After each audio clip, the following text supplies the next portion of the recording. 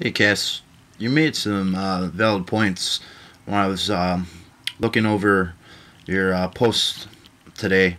I was really surprised too by the teddy bear, but as I think about it, I do like to get feedback from my peers, and my team members such as you.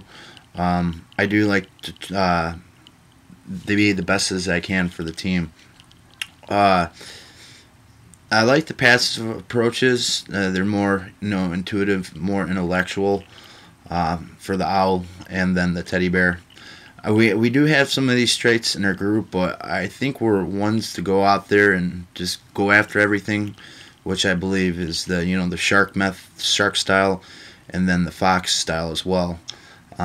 We bring a lot of strong characteristics. There's a lot of leadership in the traits of the shark style and the um, as well as the fox style. Uh, the one style trait I don't see in our group, and I'm glad we don't have it, is the turtle.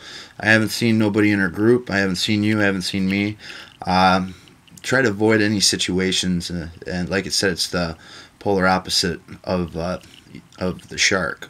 So I think we just have a real cross mix of almost all the traits except the turtle, and I'm glad that's not in our group because this would arise a lot of problems down the road in the next couple of weeks.